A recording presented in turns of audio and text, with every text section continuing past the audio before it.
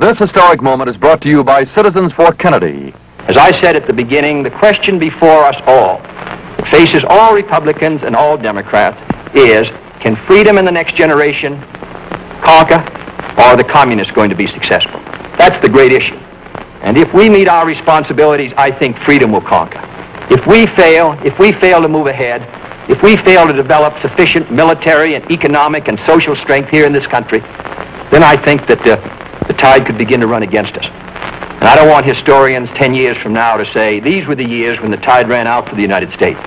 I want them to say, these were the years when the tide came in. These were the years when the United States started to move again. That's the question before the American people, and only you can decide what you want this country to be, what you want to do with the future. I think we're ready to move, and it is to that great task, if we're successful, that we will address ourselves.